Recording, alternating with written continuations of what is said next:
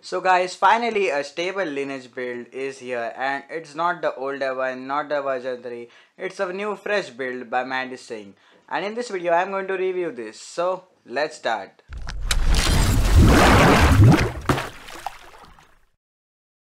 So the stable Lineage OS doesn't mean that everything will work. So like the VoLTE is not working and the battery backup is not that good. Also it is sometimes laggy and the camera on some devices is not working. So these are some of the bugs, but that doesn't matter because you can flash a camera zip I have given below.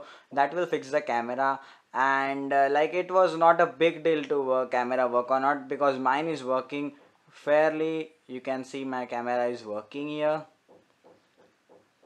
See, I can click pictures from both front and back camera too. So I clicked open a picture from back camera and now from the front camera. Also flash works, the front flash, if you are wondering if it works or not. Yes, it works. So okay, all the doubts are cleared, like the camera and working. Let's start with the review. This ROM is snappy but sometimes laggy. Let's go into settings. I will show you which Android version it's running on. The latest 7.1.2 stable Nougat version it is running on, and it's the security patch is 5 July, so it's the latest one. I don't know about the August security patch, what is it, but I thought the July is the latest only. So July is the latest for me. Here are the apps. Ignore these apps, Anti-Dew and the night screen. So these other apps are the stock Lineage apps you get. You get the Jelly browser instead of the Jello browser from the older Lineage OS builds, and you also get this new Lineage Gallery. So yeah, it is a new Lineage Gallery, not the older one you get from the CM one. Now let's go and see some of the features you get here. In the display mode, in the display you get this wake on plug and prevent accidental wake up. It's a really good feature for the Lineage OS. Also I made a separate video on all the features of Lineage OS. Just click this I button to get watch that video. We have some font and display size customization, expanded desktop. This is a useful feature if you want to view movies in full view mode, like hiding the status bar and nearby. You can enable that. Then sound and apps and storage. Battery is good, almost really awesome, but I thought some more tweaks may help the battery to be good, or you can flash some add-ons or get some cool mods to get the battery to be good. Here are some navbar and hardware buttons customization. You can customize your hardware and advanced displays for those, I think some deaf for blind persons. Status bar customization is some I think customizations in the status bar with some icon customization and all. You can change the clock position. It's available in a deep way in the Resurrection Remix and other devices. Privacy guard is the Lineage OS, and cyanogen mode, it was from cyanogen mode. It's a very good feature.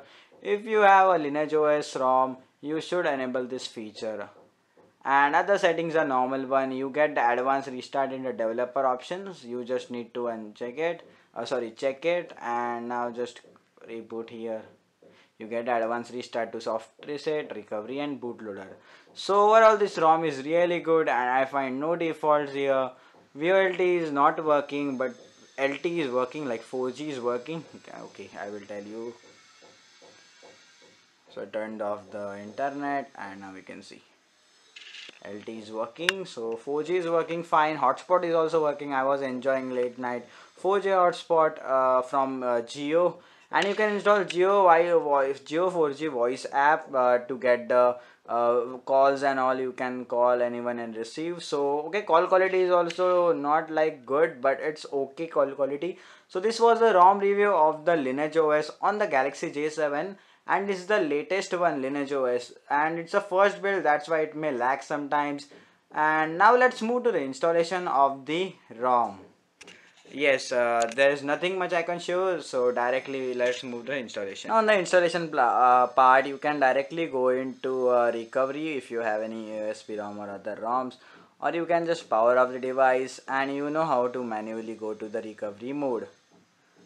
So after powering off your device, you just need to press this volume up, home, and power button to boot into recovery mode.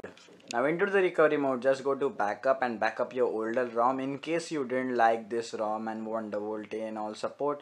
Select storage as internal SD card. Now go to wipe and go to advanced wipe, Dalvik, cage, data and system. What I am doing. Now just swipe to wipe, then go to install. Here are those files, the Lineage OS, the base, ARM, Pico GApps and the add-on for root. And if you wondering if your camera is not working, I will give a camera zip file down below in the description. You just need to flash that through recovery too. So you need to flash these files and just reboot to the system, and this way your Lineage OS will boot up. So if you guys like this video, press the like button. If not, press the dislike, and the feedback and comments will be in the comment section below. And if you like this Lineage OS, just go to the XDA thread and press the thanks button. Also the thread link is already down below in the description. You can download all stuff from there. So goodbye guys, I will see you in the next video. Till then, please subscribe, please be subscribed, and goodbye. Wait for the next one. Bye.